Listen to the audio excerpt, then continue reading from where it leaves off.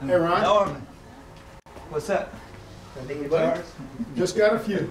How's everything? Good. You know Jordan? I know Jordan. And Since he was a little boy.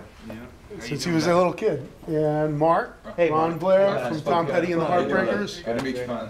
And this is Nick over here. Two Uh, Nicks now, right? We played in a band together, I don't know, 30 years ago or so, Yeah. before you joined Tom.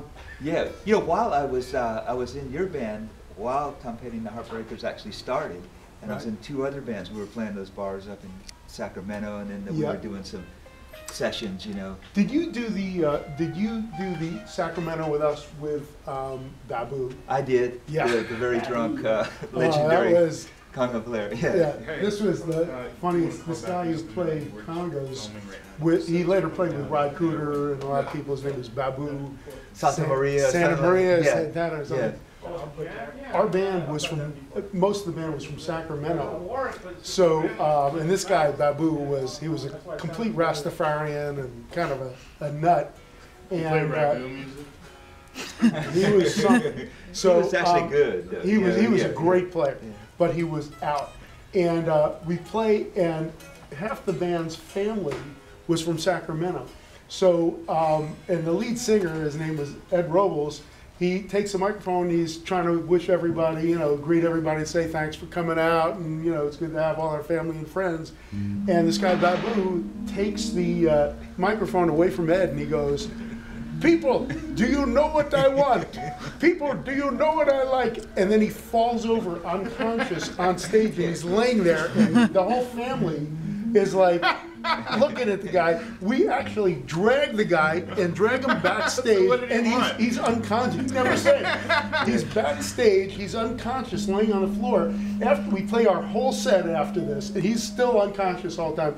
And then the family comes walking in the dressing room, and they're like stepping over him to get in. The guy's completely unconscious.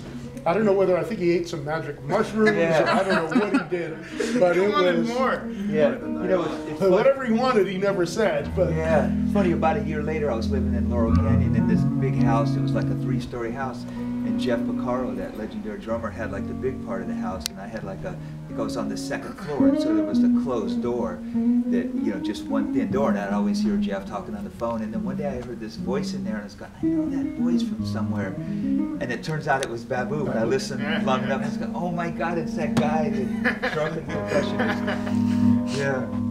he was drunk or something. I'm not sure. We had him over for Thanksgiving dinner one time, and we had it was turkey and potatoes and stuffing and cranberry sauce, and he starts mixing it all up together, and Marlene goes, "What are you doing?" And he goes, "Well, it all goes to the same place, it all ends up the same place."